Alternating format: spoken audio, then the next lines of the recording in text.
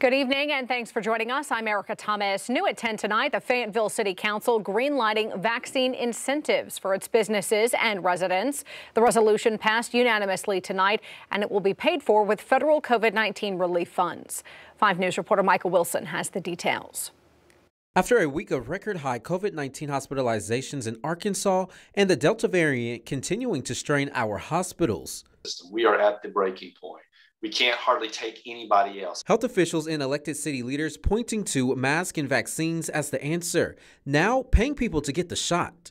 With federal COVID-19 relief funds in the amount of $400,000 to establish vaccine incentive award. The plan is to offer $100 each to the next 4,000 Fayetteville residents or employees of Fayetteville businesses who get vaccinated on or after August 17th.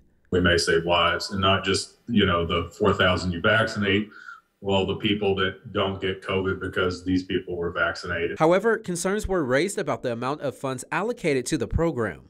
Monetary awards have not been that successful nationally, and I believe with city staff. Councilmember Teresa Turk asked the council to lower the amount allocated to $250,000, saying she doesn't want the money to go to waste. However, all of those programs that I've learned about so far only offered an incentive at the $50 level, which frankly just isn't enough. That's why the council ultimately approved the $100 incentive. I assume that if we were to actually vaccinate another 4,000 people, it would save the city, hospitals, et cetera, the U of A, way more than $400,000. This is a resolution, so it's effective immediately.